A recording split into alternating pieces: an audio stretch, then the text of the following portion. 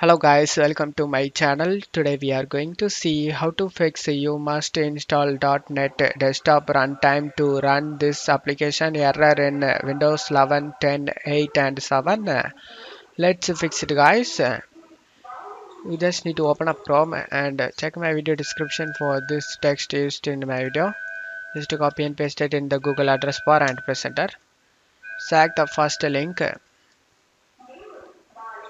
In here you just need to scroll down.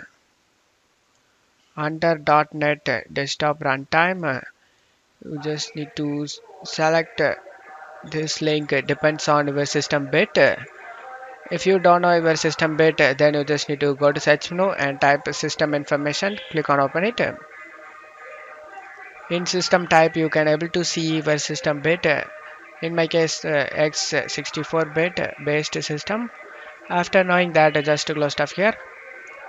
If your PC is 32-bit operating system, then you just need to select this x86 guys.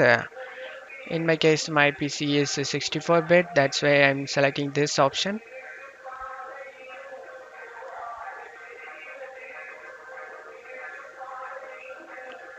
After getting download done, you just need to click on it and install it.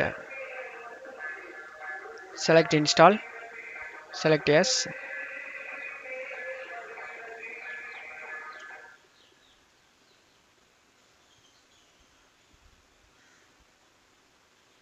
After getting installation complete, you just need to close stuff here and go ahead and restart your PC. After restarting your PC, your problem should be fixed guys. And that's it for today's video guys. Give me a like and subscribe. Thank you.